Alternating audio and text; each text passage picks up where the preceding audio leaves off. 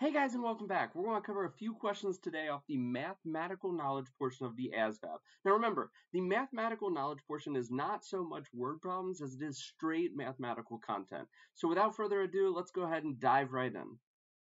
So, this is starting the mathematics knowledge portion of the ASVAB, the military entrance exam, and hopefully they start off usually pretty easy, and you can see here, this is probably, some of you guys could do this in like a matter of seconds, but I want to make sure to explain each step, so if this is not something you would know the answer to right off, let's go ahead and take a look. So, first off, this square root 2. Well, I don't know if you knew or not, but square root can cancel out with squared. So really, you would just be able to cancel out the square root and cancel out the 4 into a 2. And then you would just have 2 squared, which would be 4. But let's talk about why that is. The square root of 2 is actually the same thing as saying 2 to the 1/2 power. Because that's what the square root is. It's taken to the 1/2 power. And then you have that raised to the 4th. Well, there's also a rule that allows you with exponents to go ahead and multiply exponents that are raised to another exponent. So if I do 1/2 times the 4, that's where we're going to get that 2 raised to the 2nd power. And 2 squared just means we're doing 2 times 2, which is going to give us 4. Hopefully that helps. Tell you what, I love me some good algebra rules. And looking here, if you didn't know, whenever you're dividing two fractions, instead of dividing, you can actually just multiply them. And when you switch from division to multiplying, you just flip that second fraction upside down. So I'm going to put that x to the 3rd over 3y squared. Now, looking at this, if you didn't know, just like exponent rules that we looked at yesterday, if you are multiplying two numbers with the same base and different exponents, you can just add their exponents together. So we're going to have 9 times x to the 5th on top.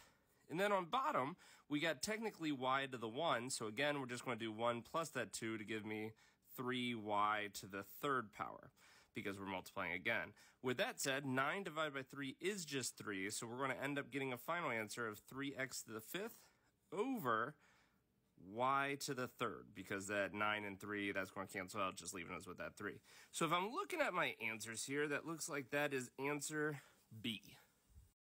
Chill, because this one may actually be a lot harder than you thought. It says the probability of rolling an even number on a set of 2 dice is what? Well, first and foremost, there are 6 sides to the dice, assuming, because they're not really claiming one or the other, so that's default 6.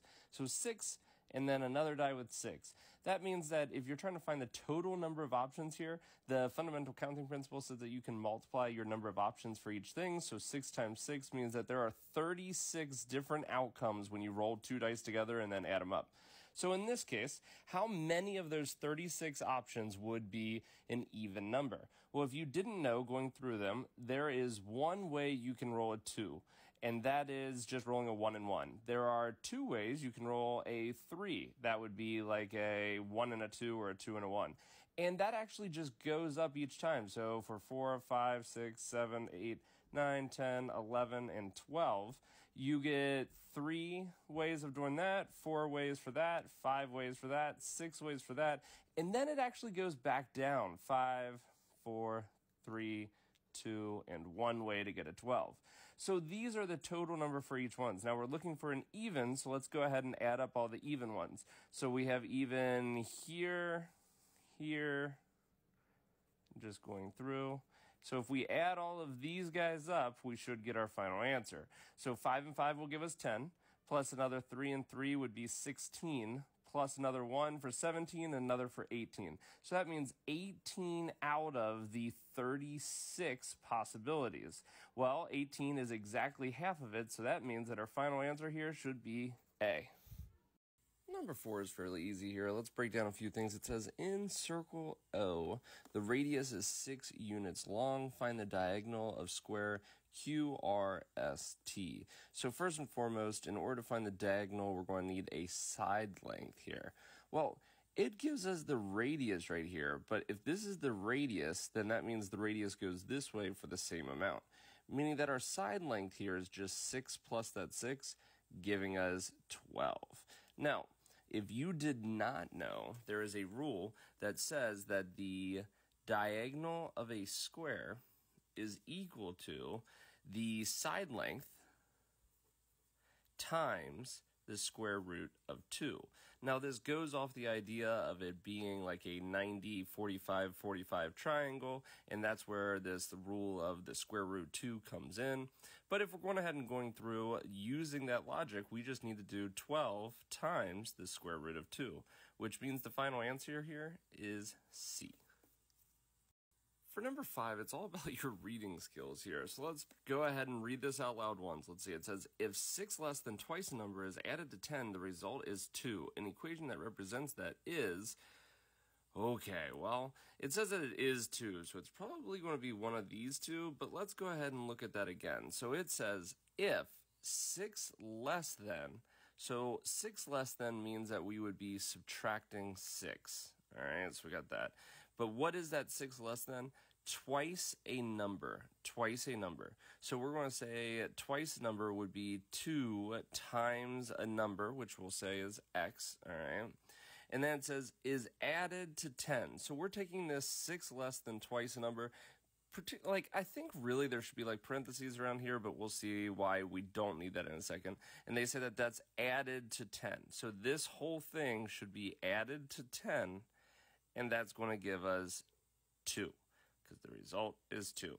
So when we're looking through here, those answers, we can end up dropping the parentheses, and why they don't matter, because there's nothing here that would be distributed, so it's just going to be regular operations all the way through. So looking through here, that answer is indeed going to end up being D.